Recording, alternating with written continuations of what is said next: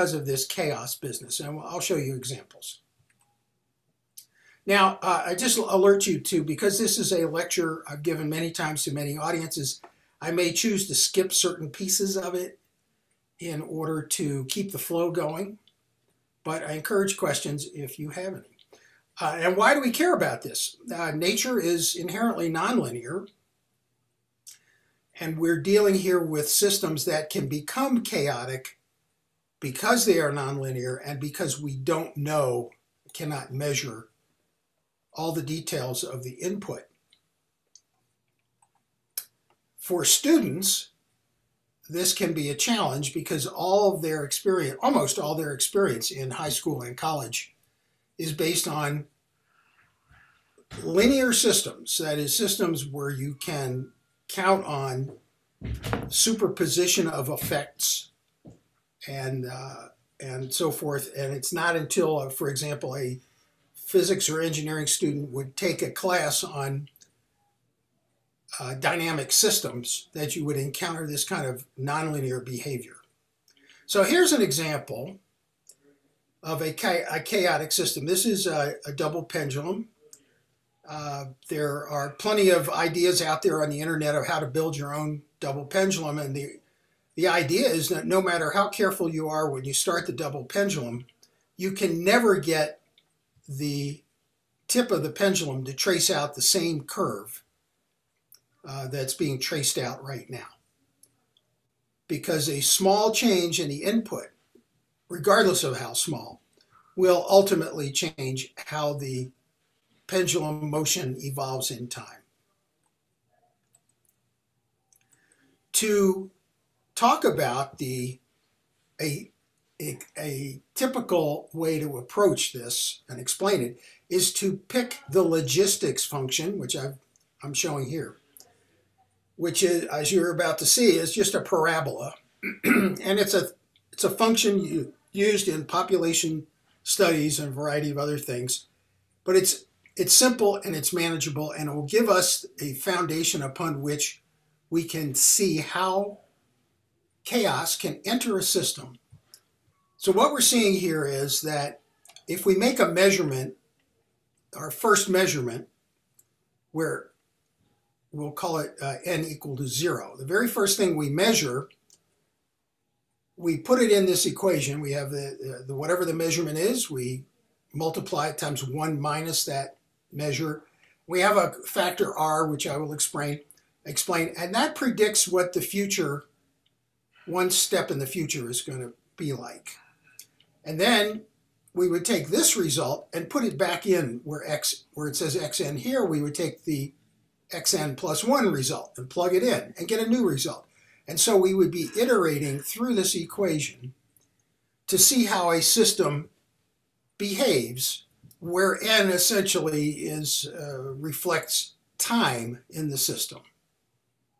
And I have some examples. I'll show you how this works.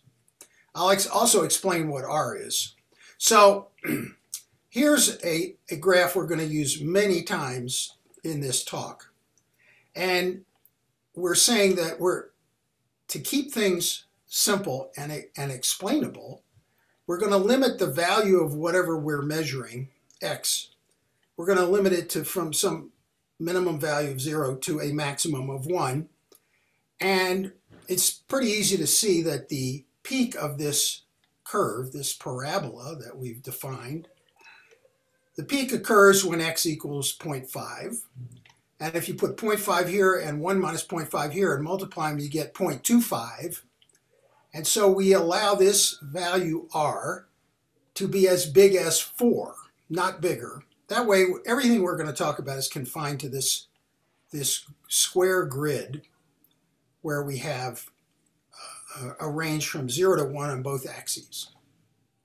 Now let's talk about what r represents, and to do that I'll introduce rabbits.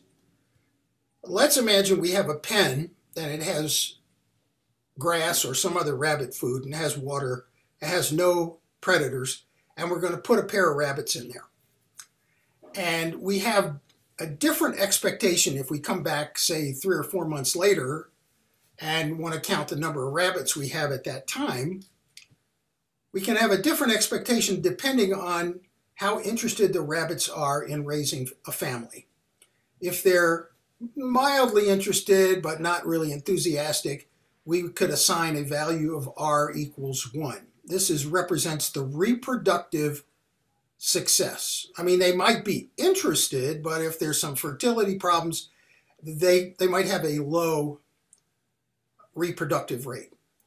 A eager pair of rabbits who have good biology could be dramatically more productive. And when we would have two different outcomes. If we come back a few months later, we might find 8 rabbits come from this, or we might find 64 rabbits if the rabbits are particularly eager and healthy.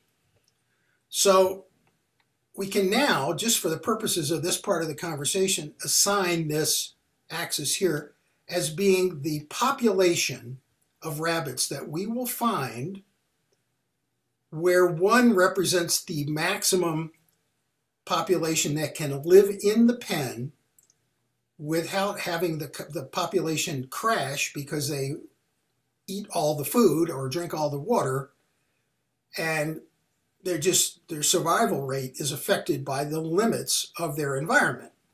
And the vertical axis here represents the production rate, that is, how successfully they're producing offspring. So this is the logistics function, and it's a parabola. I've just explained all this stuff. Like I said, if you want to read this at your leisure, you'll have access to the lecture notes. Now, I've talked about rabbits here, but many, many systems have and can have chaotic behavior.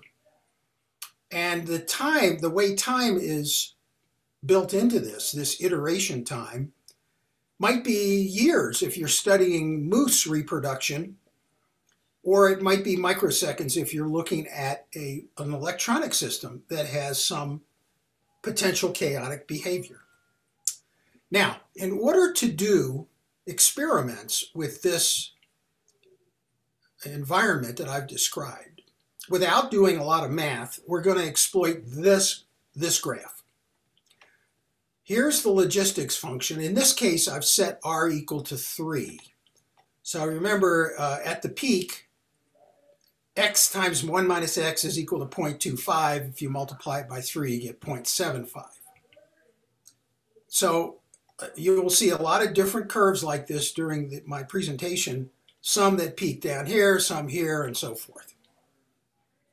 The blue line helps us do the iteration part of this, that is the recursion, where we take one output and feed it back into the system to get a new output and then feed that back. Rather than doing that algebraically, we're going to do it graphically. So let's start by picking a value called A, and we're going to figure out what the output of the system is if we start at A. And the way that works is we put the input here, and then we go vertically until we strike the logistics curve. And now I'm just going to start referring it to as the red curve, because we have a red and a blue curve. So if we start at A, we'll get some output depending on how the red curve has been set up. And that's what this represents. We pick the starting point and we have this output. Now we want to use that output as the new input. And one of the things we benefit from by having the blue line is the point at which this first arrow touches the red curve provides a starting point for figuring out what B is without doing any math. We just have to go over to the blue curve because X and Y are the same on the blue line. So in order to see how the system is progressing, we pick a starting point A, and then we go over to B without doing any math. And at B, we can get the next result by going vertically to the red curve. And so what we're tracing out here is the history of the progression of, if we're talking about rabbits, this is how the population of rabbits progresses. We just have to keep drawing these little arrows vertically and horizontally. At this point, right here, something new happens. So far, all the arrows have been under the red curve, but now the nearest point on the blue curve is above the red curve, and our trajectory changes. We start going around. Remember, any result we get from the red curve, we take that point, go to the blue curve, and we are doing the recursion calculation defined by this equation without doing any math. And what we find here is, for this particular choice of r equal 3, and by the way, this doesn't matter where we start. We started here, but we could have started here, and eventually we'd be in this area here. And if you can imagine, as we continue to add steps in the process, we're orbiting around this point right here. Now, r equals 3 is a special case. I'm going to explain why in a few minutes. But this is the basic approach, that you start with any value you choose. In the case of the rabbits, this would be, how many rabbits do we have? If we started with 2 rabbits, we would start down here, and we just watch the reproductive process. And if the reproduction rate of the rabbits is characterized by a 3, the population will go into orbit around this point right here and will stabilize. We're going to see some more examples. By the way, I've done this up to 10,000 iterations. I have done the math. And what happens is, this box that's getting smaller and smaller here is gradually homing in on a value of 0.666. And you'll see after 10,000 steps, the trajectory we have is somewhere between 664 and 669. And no matter how many steps you use, you just keep getting closer and closer to this point here. And we can show why. I'll show you that in a minute. Now, let's talk about values of r less than 1.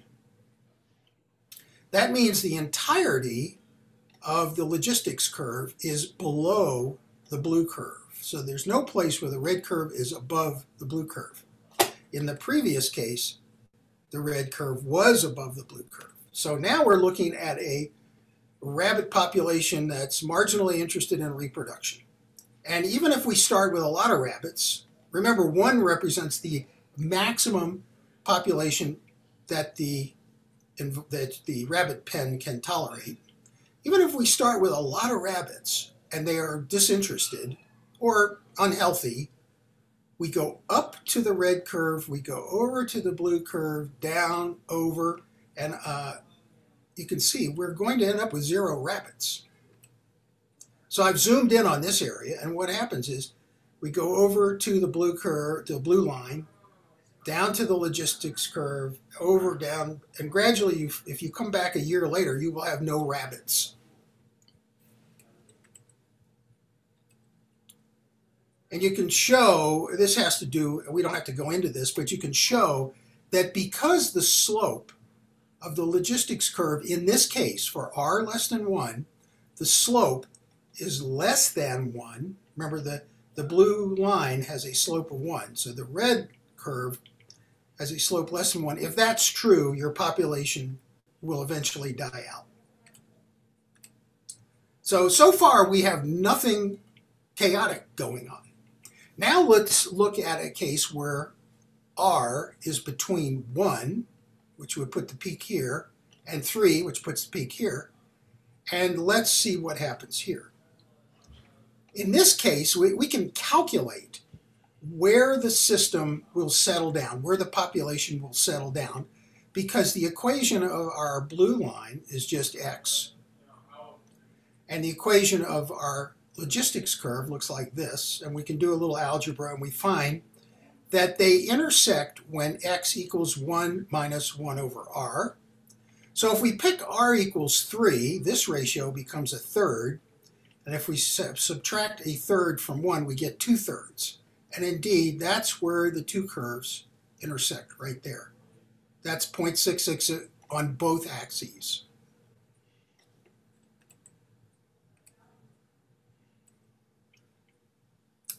All right, now let's take a look at some examples of what happens for bigger values. Here's the trajectory for r equals 2.5. Regardless of where you start, but you have to start somewhere, so I started right here.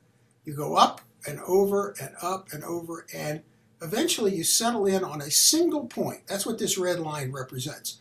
You get to a place where there's no difference between the red curve, sorry, here it turned out blue, but between the straight line and the curve. You eventually get to a point where they're exactly the same. All right? Now, let's raise r to, instead of being below 3, let's put it up to 3.2. Now something interesting happens. Regardless of where we start, we will eventually settle into a box where you just go around this box, around and around and around, and you never leave. So we actually have a boundary between the two red lines. Here we had just one single point. The system will settle to a single point. If the value of r is 3.2, your system will oscillate between these two boundaries. So if this is your population, and you come at random times to visit the rabbit pen, you might have a number of rabbits this small or a number this big, but the population is oscillating around. Now let's raise the value of r even more, from 3.2 to 3.5. Now we get something even more interesting. We get this nested box. That is, if you start here and go in here, you will bounce around. Eventually you end up on this box here. It goes around like this, and over and up and over and down, and it's a repeating box with 4 stability points. 1, 2, 3, and 4. So something's happened as we go from this situation to a larger value of r to a larger value of r again. And this is what you get if r is close to 4. This pattern never repeats. This is chaos. If you come and visit the rabbit pen, you could have this few rabbits or this many, but you could never know if you come on a random visit dates. You can have any population between these two boundaries. And this is what is called chaotic behavior, that the input, the fact that you started with maybe 1 or 2 pairs of rabbits, now the input and the output are not connected causally. There's just total randomness here. Now I'm going to change and I'm going to show you a video of this process. Now tell me, are you seeing a new window open up? Yes. Okay. So now I'm going to start the video. Now what we're going to do here is we're going to have a low value of r first and gradually make it bigger. And this, you're seeing me playing with the cursor. I recorded this because it's tedious to watch me do this, but you can see as this progresses and we start, when it's finished, there a little red dot appears. And what I'm illustrating here by placing, let's stop this for a second. What I'm actually showing you is regardless of where I start, I end up in the same place. For example, in this case, I started here with a large population of rabbits, and it jumps around and I don't know if you can see that, it's a little red dot there. The system settles to that point. It's very predictable. Let's try another one. Same thing. I started over here, but I get this. Now we're going to raise r. And I'm going to try different input values, and they all go to this little point right here, regardless of where I start.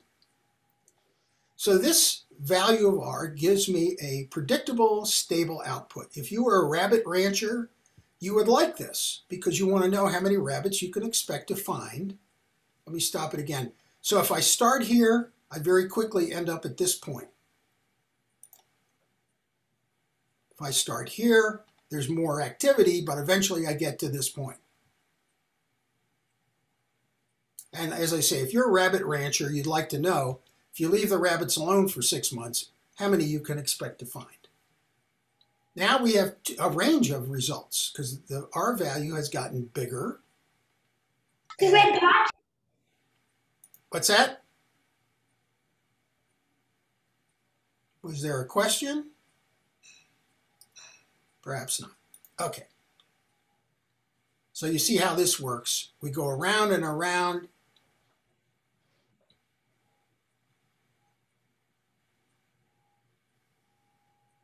Now we're going to raise R even more.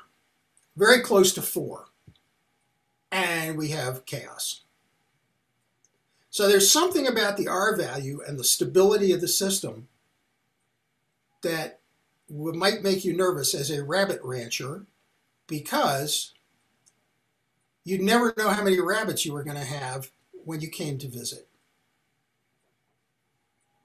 Okay, let's put this away. And let's go back here. So I hope you're appreciating now what we're talking about. We can control the stability of the system or the amount of chaos it exhibits by choosing one value, namely R. Here's another way to look at it. I've done some experiments with using a spreadsheet where R is 2.5. You always get this result. Oh, by the way, this horizontal line represents 10,000 increments and iterations of the logistic equation. Nothing strange here. You always get the same output. If you put in R equals 3, which I've already shown you, eventually you get a splitting between two values, but those two values are asymptotically approaching 0.666. They never get there, no matter how many iterations you do. Here's the case for R equals 3.2. You get two values and they don't approach each other. And 3.5, you get 4 values and they don't approach each other. And this is what you get for R equals 3.7. You get just random outputs. We even have one value down here. But the values are confined in this region. They're just jumping all over the place because the system is exhibiting chaos.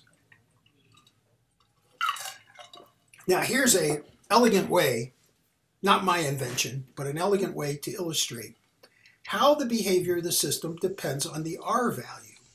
Ed, can I ask a question? Please. Greg Kopp, you keep talking about them being random on the output. Are they truly random? That is, would they qualify as a uniform random number generator? The answer is no. I should be careful about, let's go back and look at something like that. This is not truly random. Right. There's a causal relationship. You can make this in this mathematical presentation, you can make this repeat. But these just appear random. It just appears like this. Right. I'm saying random in the sense that you could not predict the value you're going to encounter. But thanks for pointing that out. Yeah. Okay. Add something small to that? Yeah. I mean, maybe you'll talk about this later, and I'm sorry for giving away the punchline, but let me say the easiest sense in which it's not random. If I know the X value at one time, I have a pretty good idea of what the next one is to within some bound, depending on how precisely I know it. But in fact, if I plot all pairs of one value and the next, They come from the formula you had. And there actually are lots, and so that you can get tests for randomness that they will clearly fail. Mm-hmm. Right. Right. Yeah. Yep. Yeah. Thanks for clarifying. Okay. All right. So let's do this. Let's talk about this, what I consider to be a very beautiful diagram. Here's the R value. And we're starting at 2.4. And for the output, for values of R up to 3, no matter what value you pick, you get one output, and it's very insensitive to the value of R that you've chosen. I mean, there's a slight change here, not much. But something happens when you pick an R of 3. You get a splitting. You get an upper and lower bound to, in the case of rabbits, to the population. And the population will be bounded by these upper and lower limits. And that situation persists until you get to 3.45. And now we have another bifurcation. And now there's 4 values that I showed you earlier, where you have the system is bound by this upper and this lower, this upper and this lower case, but it also can settle into these cases, but it's always moving between these 4 levels. No other levels appear. And if we go up again to 3.54 right here, instead of having 4 stable levels, now we have 8. If you draw a vertical line through here, you'll see you encounter these splittings 8 times. And you can see that just by looking at the numbers I've listed here, 3, 3.45, 3.54, the closer you get to 4, which is the maximum we are using in this experiment, the more splitting you get and the more densely the bifurcations occur. Also, notice there's a place here where there's a narrow white slice in which the value of R can change, but nothing changes in terms of the bifurcations. And then there's a period where you have many bifurcations. Now, you can't see this yet, but right here, there's structure in this gap. And I'm going to show you that that structure looks like this whole graph turned upside down. That there's a whole nother realm in this range of R values where bifurcations are occurring for just the tiniest changes in the input. Hey, Ed, Yes. Can I ask a question? Sure. I've been playing with this while you're talking, and I'm noticing for the range up to 3.0 that the closer you get to 3, the longer it takes to settle down. Ah, yeah. Is there something you can say about that as well, or will say? I didn't intend to say anything about that, but that is true. It takes more iterations to get to until you get to that point where things don't change. Okay, I can see that. I was wondering if there was any property about that.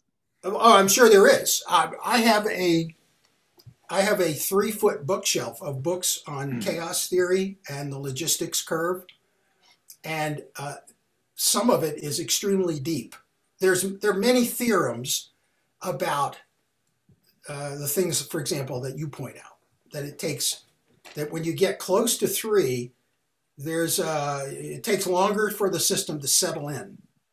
And then you have this bifurcation here, and that the system can quickly get to this situation where you have two boundaries.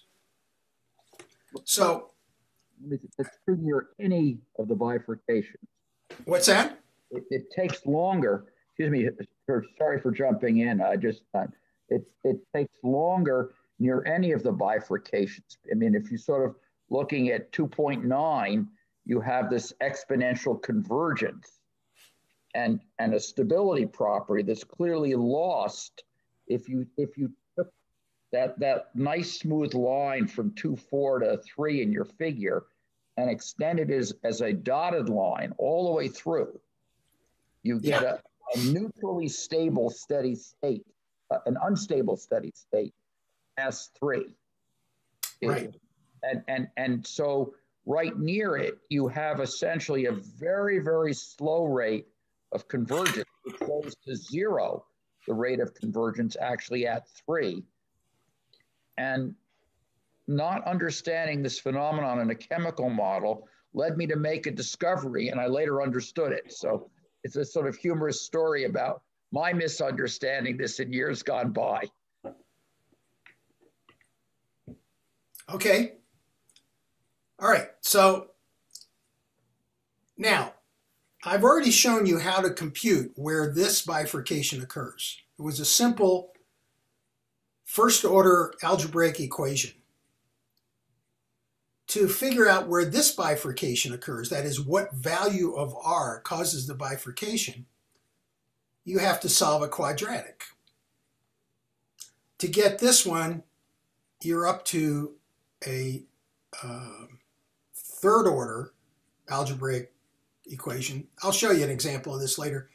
And so what happens is you can calculate this point and this value for R and this and so forth.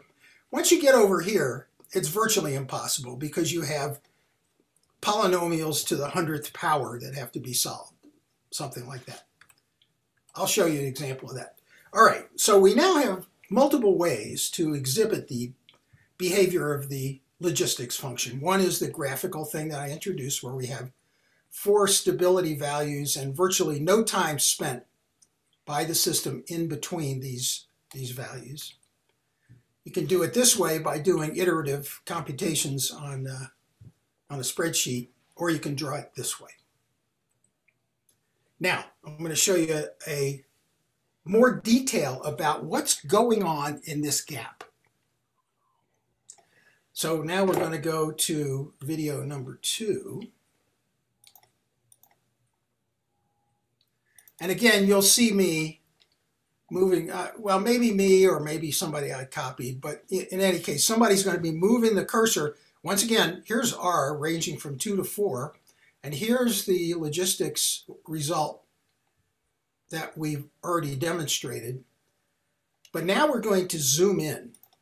I'm going to draw some rectangles, and when I draw that, I'm now zooming in, and then I zoom back out to draw this, and you see the splitting. Now let me stop this for a second and point some, well, let me stop it right. I want to stop it right here. Notice that as I zoom in, I'm showing you the minimum value and the maximum value of this part of that graph. These are this is the range of R values depicted in this zoom, and you can see structure in here. And I'm just going to keep zooming in, but take note of the R values because they're eventually going to get extremely close together as we zoom in. Here's that big empty space, and what we find is, this is what I said when I said there appears to be a reflection of the full graph, including an empty space there. In this range from 3.806 to 3.883, there's a lot going on here in terms of bifurcations. And then there's this period of relative calm, and then you resume having bifurcations on just in every way. So now we're going to zoom in on that little section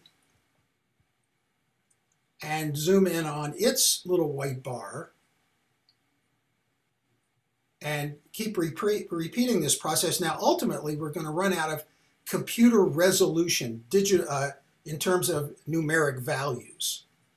So, in fact, let me stop here. You'll see to the left, we have 385, 4068, and over here 4079. And still, this white bar appears.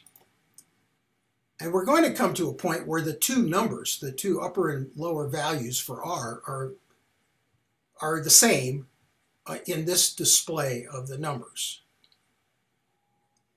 But there's all this structure in here that's characteristic of these chaotic systems, where the bifurcations just keep repeating and repeating. And there's lots of work has been done. Now, see, we're running out of numeric resolution. So there's been lots of work done on the relationship of this behavior of the bifurcations in a chaotic system and things like the, what am I thinking of? Oh, what Harold talked about last time, the Mandelbrot set, for example, where you have fractal behavior. Okay, here's yet another example. Now, this is not the logistics function. This is a segment of a sine wave. And there's a video, you can look at it yourself.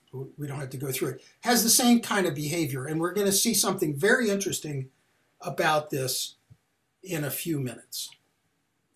So all of you have probably heard that there's this idea that butterflies in Bolivia flapping around, making little turbules in the atmosphere might, those turbules might couple to larger scales in the atmosphere, and 2 years later we have a hurricane that we otherwise would not have had. So there's this idea that there's coupling on different spatial and temporal scales, and the idea of the butterfly effect, which, depending on how much time we have, let's see how we're doing time-wise. Yeah, okay. Well, I may be able to show you something very specific about butterflies. So there's a few words here about the fields of mathematics and sciences where the implications of chaos are being considered.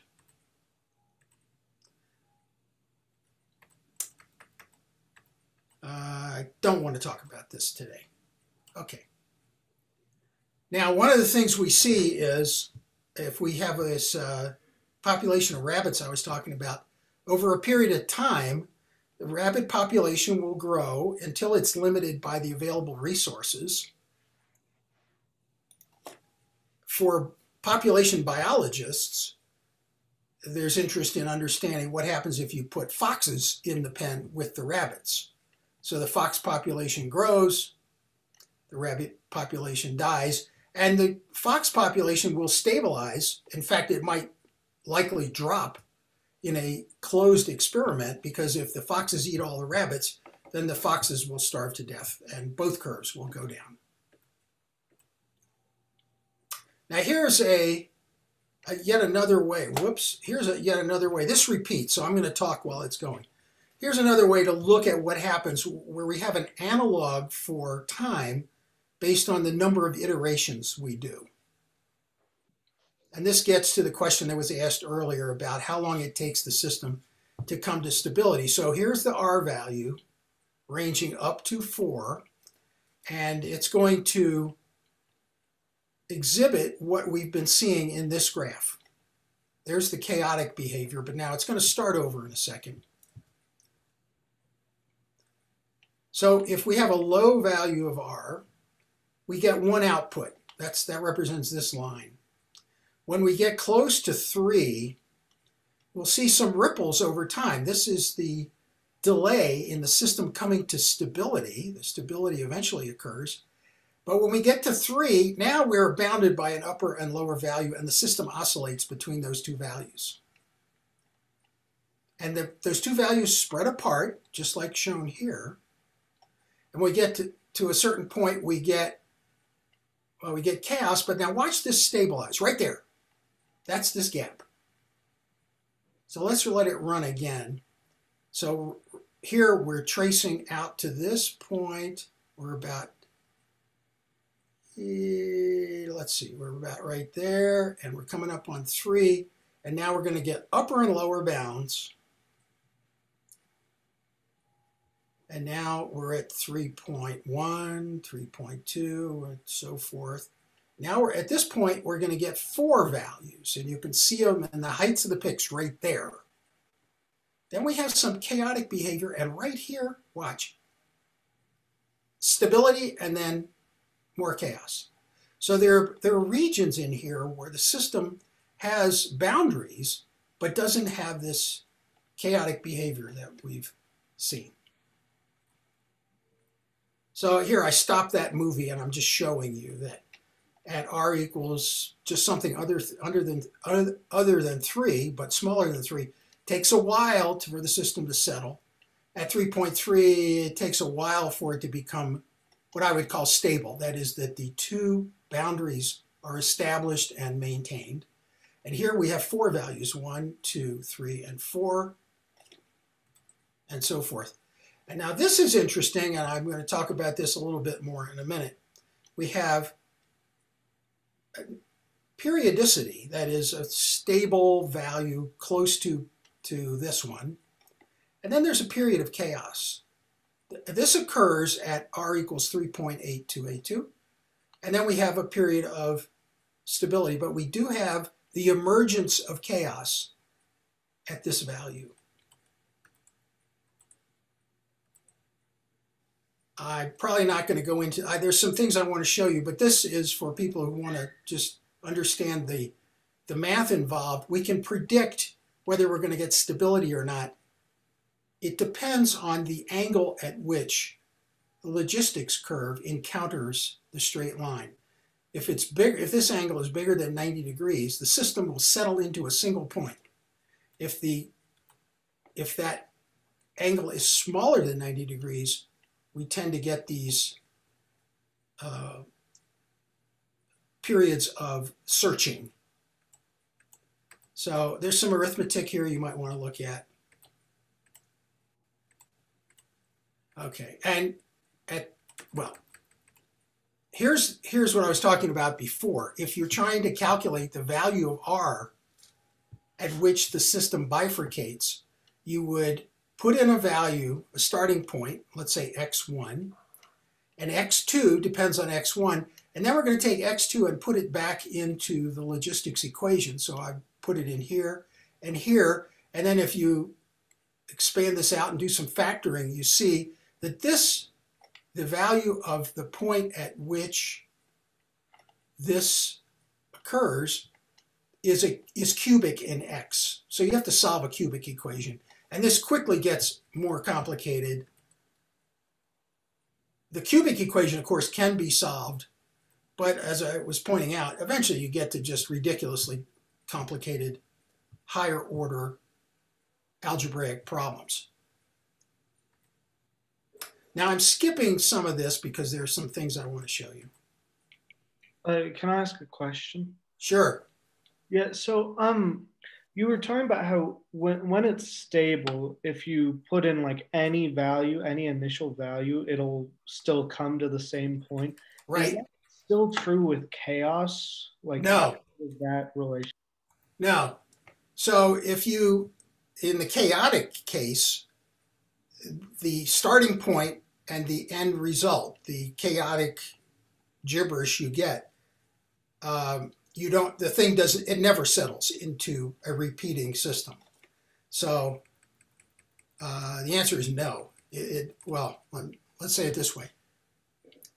When the system is chaotic, it matters what your starting point is.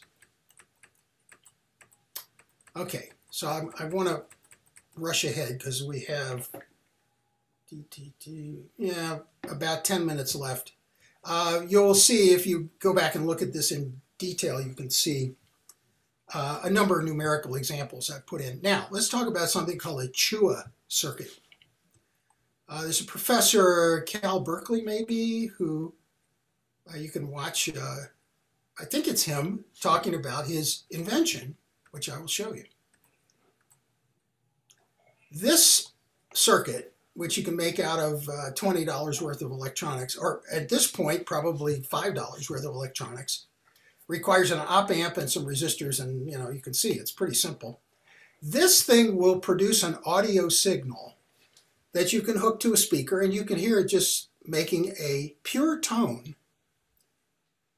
And after a while, it will become chaotic.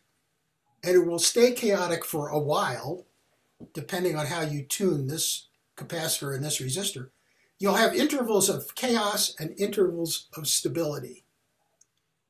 And when I saw this a few years ago, when I first wrote this lecture, I was immediately taken back to something I experienced as a graduate student in the 60s. We had an RF generator, and people were using it to do some kind of experiment in the physics department, but they had these intervals where the thing wouldn't work. It just went completely berserk. Instead of putting out a pure tone, it would be produce what we would, in this context, call a chaotic signal, frequency changing, amplitude changing, and then it would settle down and resume producing a pure RF signal. And there was a prize offered in the physics department for anybody who could figure out why this circuit kept behaving that way. The timing of this was in the 1968 or so, and chaos theory of the form I've just been describing to you was just in its infancy. Ed Lorenz did his early work on chaos in right about that time. Nobody I knew anything about chaos, never had heard of it, had never thought about it, but I'm convinced now that the RF generator that one of our colleagues, maybe a graduate student or a professor, had built, had some of the properties of this circuit and would produce periods of RF signal that were what was desired, and then periods of chaos. So let me keep going ahead.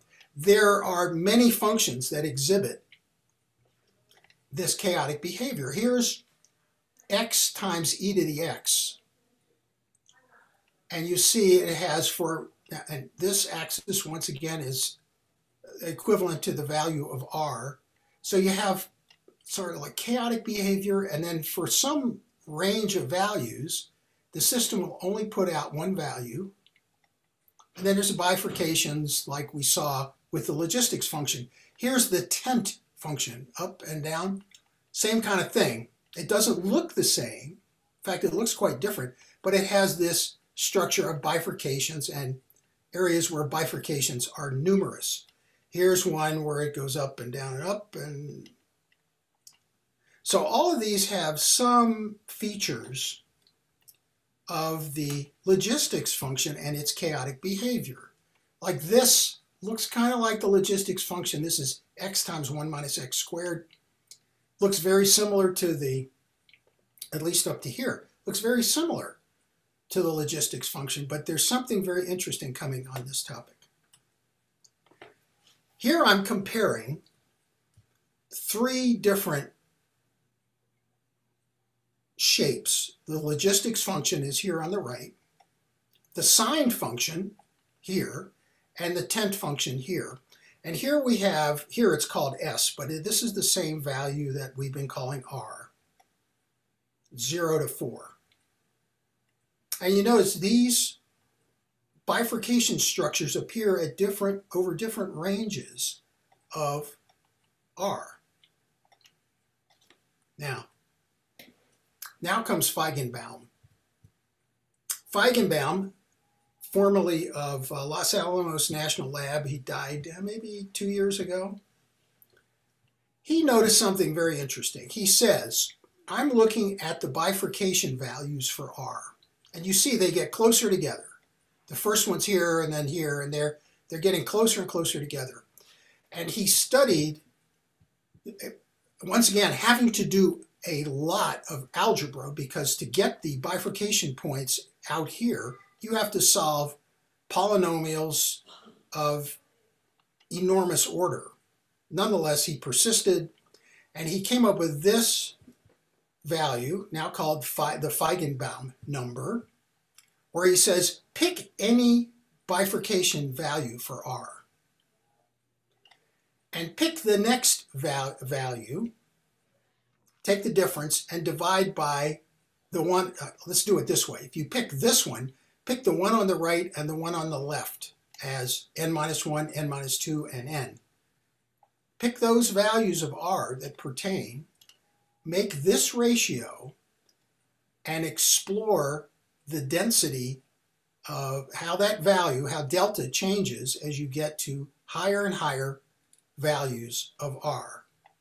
And what he found is in the limit, this limit as you go to the highest orders that you can compute, you get this number, 4.669. And it turns out, for reasons nobody understands, that all three of these logistic functions have a Feigenbaum number of 4.669. In fact, all bifurcating functions of this type that exhibit chaos and bifurcation all have this number as a characteristic. As far as I know, there's no explanation for this. Nobody knows how to calculate this from first principles. And yet, well, here I've done the calculation for the logistics and sign functions. Now, some of you may be familiar with phase diagrams having to do with the position and velocity of a system.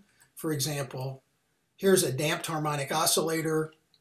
An undamped harmonic oscillator would start with at zero position with some velocity and just make a circle and keep doing that forever. But a real pendulum, for example, would be damped by air resistance or whatever, friction, and it spirals in. So this is what we're talking about when we talk about a phase diagram. Now, back in the 1930s, when vacuum tubes was the technology of the day, Dufing, I think a German, studied the stability of electronic circuits built with certain kinds of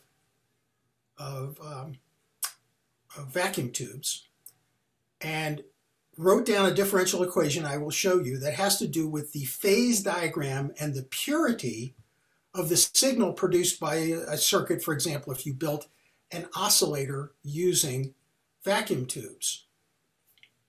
So we have a phase diagram here. If you there's some characteristic parameter gamma that characterizes how the system is working.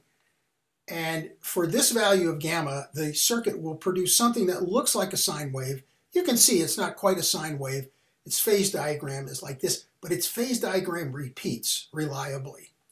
If you raise the gamma value here to 0.28, now you get double the frequency, and you can see something's happening kind of like the bifurcations of the logistics function. But this is stable. If you watch this system, it will follow these trajectories in phase space. If you raise the gamma value again, still stable.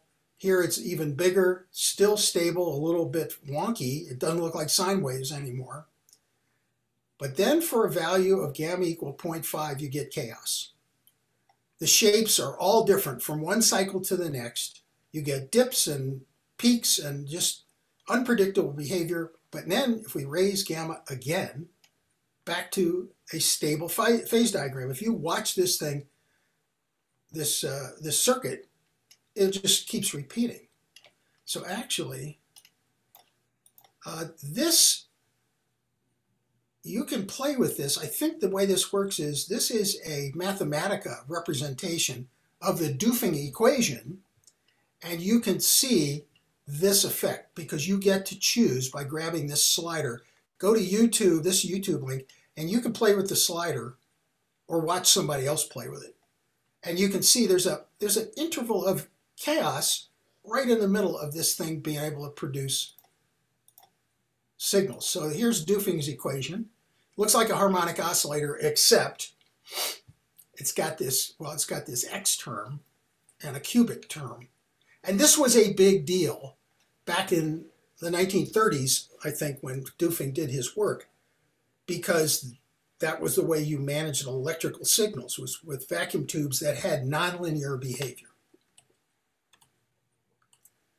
So here's more detail on Dufing's thing. There's an interval of values where the system is just unpredictable. Now I'm going to hurry up because we're going to run over time. Now, I mentioned butterflies earlier. This is called a Lorenz attractor, and you can see it in detail at this YouTube link. This that looks kind of like a butterfly. It has nothing to do with a butterfly in Bolivia. It happens to be the three-dimensional phase diagram of a system called a Lorenz attractor. And I'm going to show you this example of a Lorenz attractor built out of a bicycle wheel.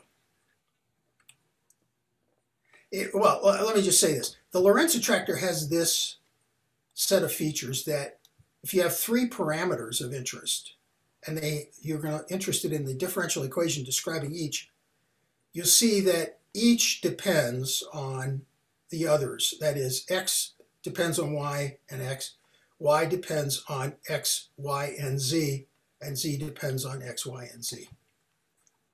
And if you try to solve this group of coupled differential equations, you get this stability effect. Here's the Lorenz attractor, but let's look at the bike wheel, because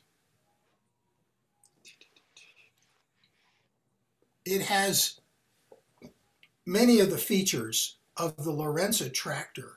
So let me tell you what's going on here. There's a water pipe up here, you will see in a second, water coming out.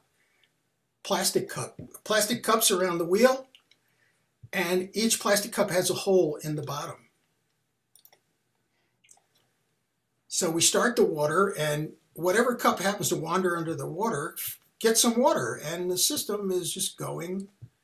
But remember, water is coming out of the bottom of each cup. So the the wheel changes direction, and then it's about to enter an interval where it just keeps going in the same direction, but it's going to change direction again. And predicting, this gets to Liam's question about if the system's chaotic, can you predict, does it matter how you start? And the answer is yes, it matters. So we're close to a point where this water wheel is going to change direction right there. And you cannot predict when that's going to happen. Now, it turns out the differential equations I just showed you are Lorenz's equations can be used to describe this experiment. Let's get back to our, and so we have, bear with me, oh yeah. So here are the equations, again, slightly different form, and a system will follow this kind of weird pyramidic phase space thing. In fact, if you look in, here's some code that describes this, which is sometimes called Lorenz's butterfly. The system in a three-dimensional representation of phase space will stay on that surface. Oh, here's the Chua circuit. You can buy a kit if you're interested. And here's the phase diagram. This is the water wheel again. Let's do this. Let's do this one.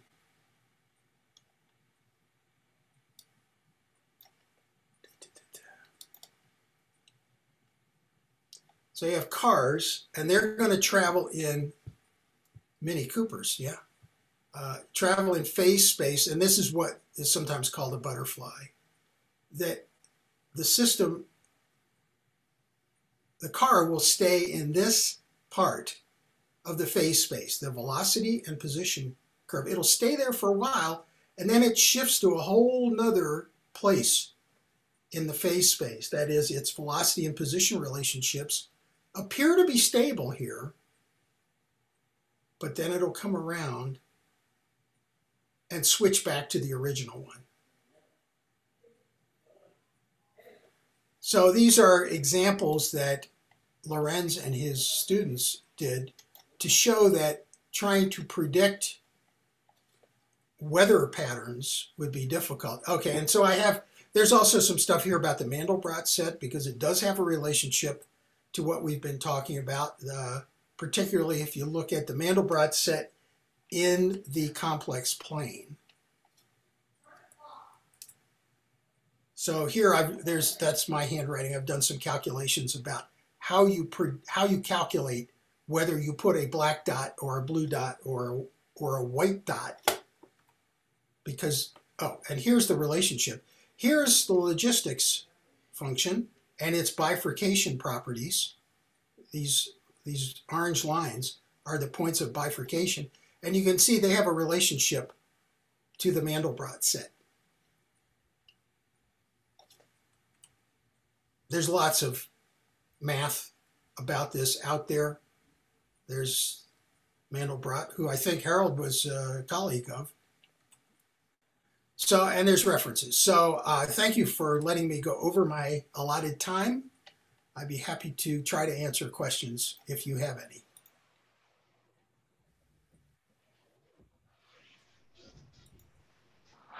I have a question. Yeah. Somewhat facetiously, what's it good for? I mean, it seems like it's nice to know that some things are chaotic and we can't predict, but can you get value out of it? I mean, can you use it to predict something? Or most certainly. And let me give you an example. And I wonder if I have it. Here. The example I'm thinking of, I'm going to describe to you because I don't see it here. It has to do with the design of airplane wings. There's Professor Steve Strogatz at Cornell University teaches a class on this topic, dynamical systems. And in there, he has a short video of a airplane in flight, a small, like a two-seater, and it's just flying along and maybe 125 miles an hour, and the pilot accelerates to a slightly higher velocity, and the wings start bending in an inappropriate way when you're airborne. And he speeds up a little bit, and now they're just shaking like nobody's business. And then he increases the velocity again, and stability ensues. So for mechanical designers who are concerned about this kind of intervals of mechanical instability in a mechanical system or an electrical system, their knowledge of how to solve a important problem is important. And that important problem is how to look at the design mathematics and make sure that you never have to operate at this value of gamma, because you'll shake your airplane apart and the pilot will be killed. So that's an example he brings up. I'm not recalling in detail other things he mentioned, but there's lots and lots of concern about systems that are designed, electrical systems, mechanical systems, that have these hidden chaotic domains where in the case of the airplane, the velocity matters, whether the wings are going to break off the airplane and kill everybody involved. so you're saying then that the value. I would like to put in one thing before that, which is heart rhythm. So I've got a really strange heart rhythm, and it is pretty much described by your chaotic theory. So every now and then something happens that has got to be described by chaos. So I've been to cardiologists, and that would be a really good description if somebody could say, if you did this then this cardiac appearance or what happened. Right, and so the math that you're talking about everything you showed looks very much like an EKG. Oh yeah, yeah. Here's another example, and this is the onset of turbulent flow. There's a lot of interest in how the stability of fluid flow and airflow transitions from laminar to turbulent flow, and this chaos theory is part of that, the modern approach to dealing with that. But it seems like what you're saying is the value is understanding chaos theory so you can design a system that doesn't exhibit it. Right. But there's not, like, there are systems that are chaotic that we have to live with, and there aren't any tools to better, I don't know, I'd say predict, but you can't predict it if it's chaotic, right? So there's not really there's not like somehow, I don't know, there's no, for a system that's chaotic and you're stuck with like the weather, it doesn't necessarily help you to do that. You just know that it's Let me add chaotic. something. That can't be right. That can't Yeah. be right. Well, here's one I would say. Let me go back to. You guys are still seeing my screen, right? Yes. So here's, if you're a rancher who grows mink, you don't want this. You do not want a mink population that is so eager to breed and successful at breeding that when you go to visit the pen, you don't know if you're going to have this fraction of the maximum population or this fraction. It would be nice if you designed the system so that you could count on always being at a population you desired. But if the system is oscillating like this, where the population crashes and then rebuilds quickly, you never know what you're going to get. So from a point of view of agricultural system or something like that. Ed? Yes? Let me throw in two things. When you were talking about the rabbit population, on my mind, all that I could think of for a few minutes at that time was the coronavirus population. Yeah. How it's exploding or not. And I mean, they used to talk about this, there's an R naught value, which was actually how fast it propagated through the population, the infectivity. And I wonder if there are some things, but because they were never talking about a chaotic system. They were just talking about as if it's going to go forward. But we know that, as more and more people get infected or build some resistance to it, it's like you're running out of resource. Right. Let me comment on that if I can. And go ahead, Harold.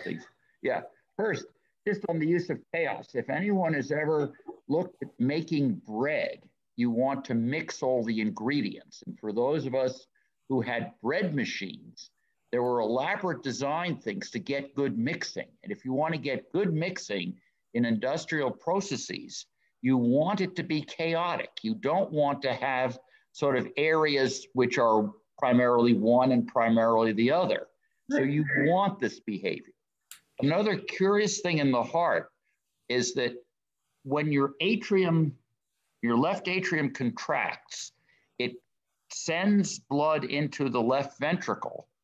And in fact, the shape of the pulse of the blood, the size of the mitral valve and so on are designed so the flow becomes turbulent and pressure hits the slug of blood coming in, tries to hit lots of the wall and preload it. And roughly 20% of your heart output of your contraction strength, comes from the preloading of the LV wall by this chaotic blood flow coming in. So that's actually important.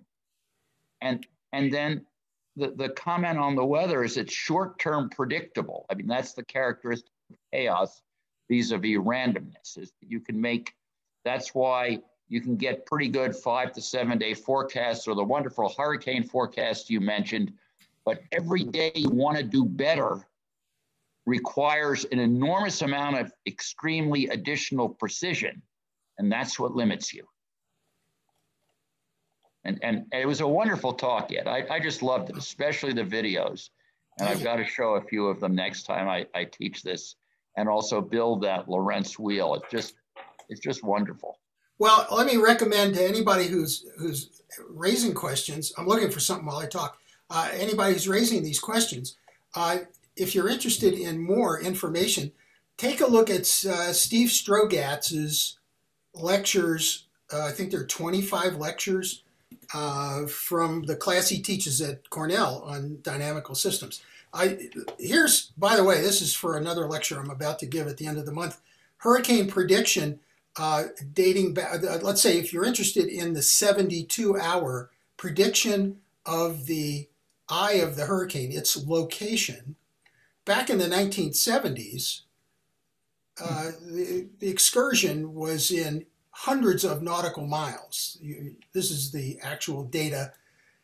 The 72-hour prediction now is better than the 24-hour prediction was back then. So things have gotten better, even though you're dealing with a big, complicated thing that we, barely understand, namely a hurricane. So, actually, we're at the point now where the 96-hour prediction of the location, I think it's, sorry, this got in the way. Predicting ahead 2 weeks or something. It's now better at 96 hours than it was to predict, 50 years ago for 24 hours. So things have definitely improved, but there's more work to do. Hey, Ed, it Yes.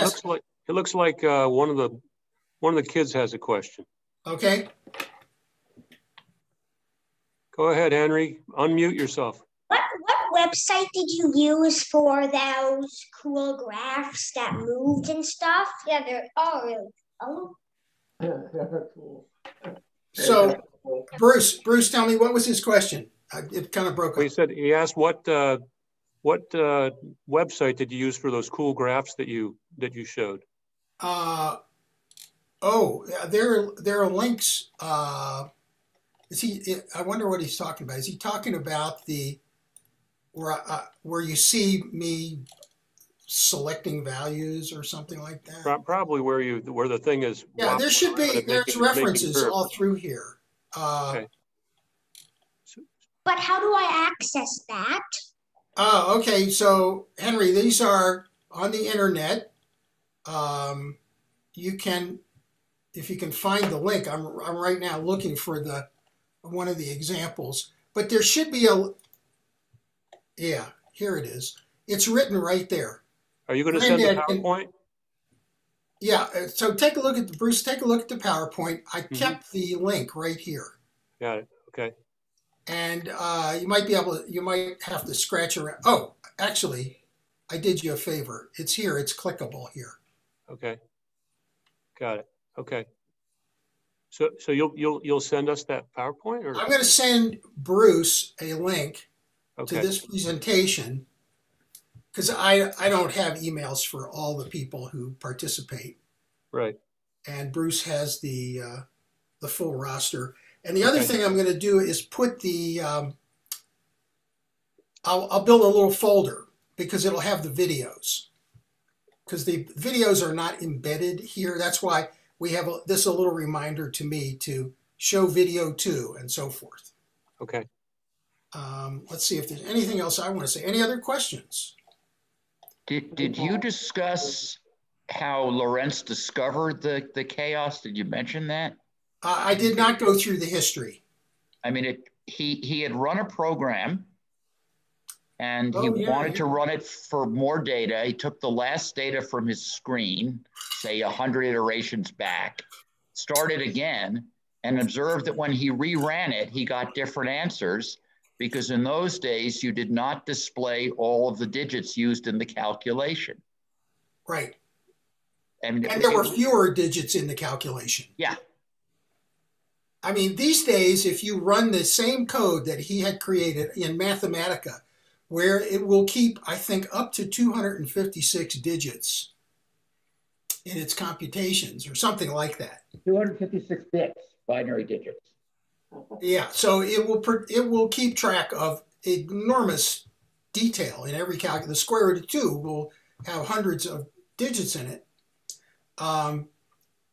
He might not have noticed the issue, because it would have taken a long time to see the effect occur. But yeah, he was. And for those with a little bit of mathematical background, at the end of my lecture notes, here's an example of using Lagrangian mechanics to get the equations of motion of the double pendulum, in case you're interested in doing that problem.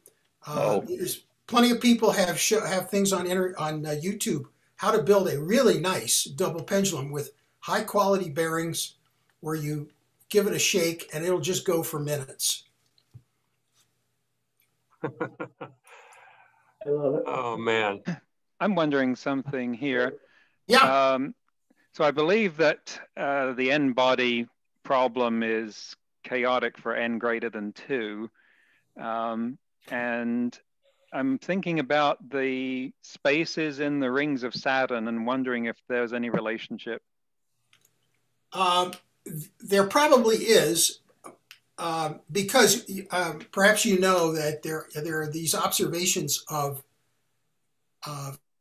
helical shapes in some of the rings. The Cassini mission got close enough to actually look in the space between the rings, and all the rings are not concentric circles. There are some, nobody knows why, where the cluster of dust and little granules are not in a plane. They are out of the plane of the ring that they're in. And so I can't answer your question with any specificity, but I'm sure there are people thinking about these things in terms of the dynamics of gravitational effects, where every particle in the universe is being tugged on by everything else, and there may be chaotic behavior almost anywhere. Let me give you an example about this, Peter. Simpler. If you look at the asteroids between Mars and Jupiter, there are essentially no asteroids of period 4 years and 6 years.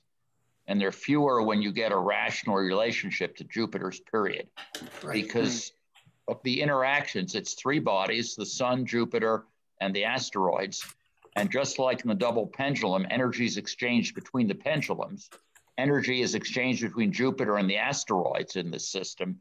And of course, the asteroids are so light, any amount of energy deorbits them. So that's the rings of Saturn. I simply have no idea, although I teach astronomy regularly. So thanks. It's a wonderful question. Thanks. Thanks. I'm actually, oh yeah, here's what Harold's talking about. Hang on. Oh yeah, great.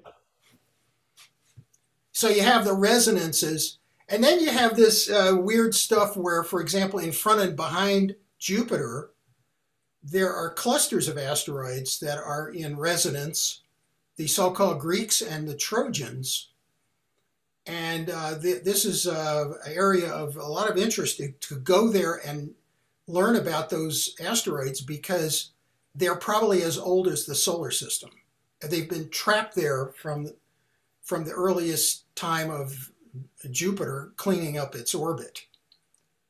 So yeah, there's all sorts of mysteries like this. I say again, I have a bookshelf here at my home with about 3 feet of books, many by Springer Verlag, about chaos theory and its many applications. I may have missed a whole bunch of stuff here, but are you saying this is also chaos theory? The asteroids? I wouldn't put it in the same category. This has to do with the orbital resonances. But still, they started from a strange, same place. Yeah. Ended up in different no, the mechanism is the same as the double pendulum, essentially. Yeah, that is true. Right. That's all. Isn't it governed by square roots? No, it's governed. Like double, what you do is you ask yourself essentially how many conserved quantities there are, like energy and momentum and angular momentum and things like this. And if you have 2 bodies, you have enough that the motion is regular, even without any friction to stabilize it. And if you have 3, you don't.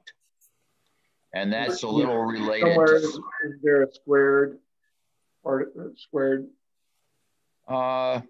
Gravity's nonlinear. The fact that it's an inverse square law force is enough to do it. If you had a similar number of, and for the pendulum, the key is those little sines and cosines. If you had masses and springs, you don't get chaotic motion if you have perfect springs. So it's the same nonlinearity Ed mentioned that shows up. The Taylor expansion, once you hit the quadratic terms, bam, you're going to get it. And what is that? The planets bring that in. The planet's gravity, if you think the gravitational force is 1 over r squared. And so that lets you get these irregular resonances. Yeah, so here I'm showing. It's some sort of an r squared thing. Yeah, the Taylor expansion would have an r squared. Although with the inverse square law of force, you do a little better with a different expansion. The key is exactly as Ed mentioned at the beginning, thanks Ed, nonlinear. Yeah, this on the left, you're looking at the phase diagram of this double pendulum that I'm illustrating right now. Yeah. And it takes a long time for this thing to repeat. I think this is an undamped example. This will keep going. All them like that. What's that? Aren't these the Lissajous figures or something like that? Yes, a Lissajous. Yeah. Lissajous. Yeah. Okay. Actually, this looks like a damped case because you see the tracer is not repeating. It's filling this space. Yes. Irrational flow on a torus. Someone's theorem. I forget who Yeah. This got me started. I was beginning to learn math when this went on, and it was just exciting. Yeah. Numerical solutions. Yeah. See, the equations of motion for that thing are nuts. And here are the angles. Yeah, we're wandering way off of where we're supposed to be. Any other questions that I might be able to answer? Why don't you stop sharing and we'll kind of wrap up here. Okay. Well, thanks for all the great questions. And yeah, I'm just amazed anybody could keep up.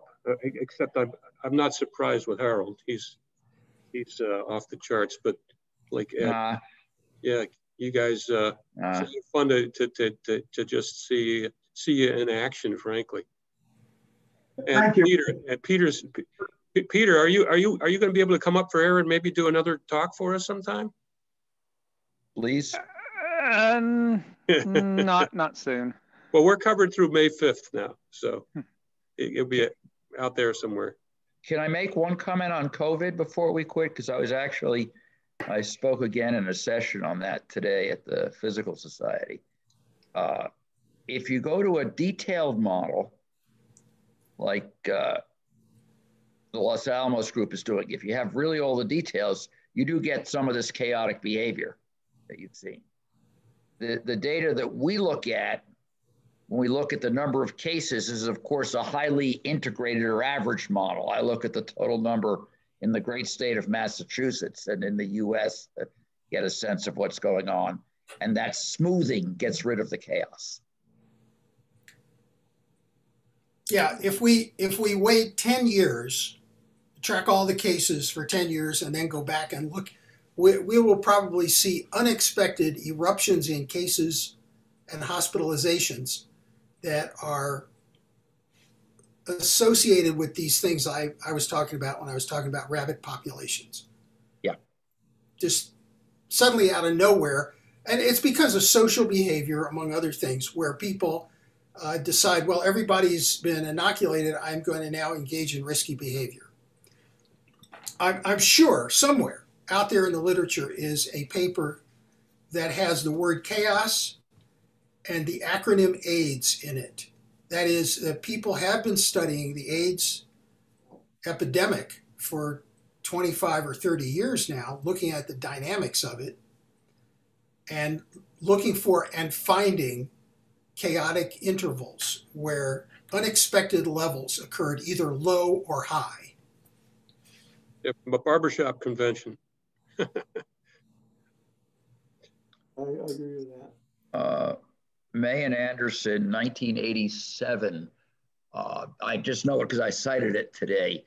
Had actually explored the role of super spreaders in it and the key import of